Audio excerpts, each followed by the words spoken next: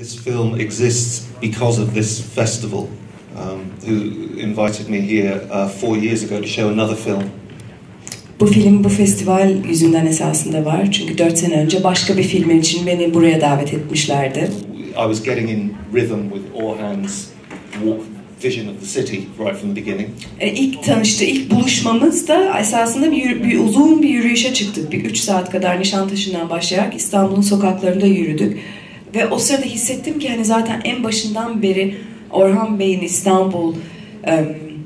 İstanbul'u görme şekline ben de bir şekilde ayak uyduruyormuşum gibi hissettim. Istanbul that Orhan talked about and thought about the way he'd spoken about them or written about them. Ve çok dikkat ettim Orhan Bey'in sadece bu kitapta değil ama bütün kitaplarında geçen İstanbul referanslarına çok dikkat ettim. Bir harita çıkardım. Bütün o referansları buldum haritanın üzerinde ve onlardan, o yerlerden nasıl, hangi dilde bahsettiğine çok dikkat ettim.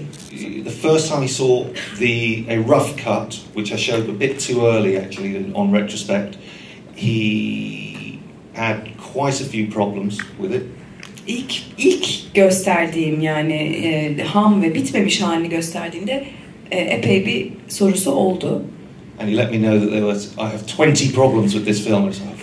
Ve 20 tane sorunu var bu filmin bana göre diye bildirdi. So I came back to Istanbul, we sat down, he had his list, right, here I go. And each of the problems, as soon as he started saying them, they were, for a filmmaker, they were tiny problems, like, I don't like that shot, okay?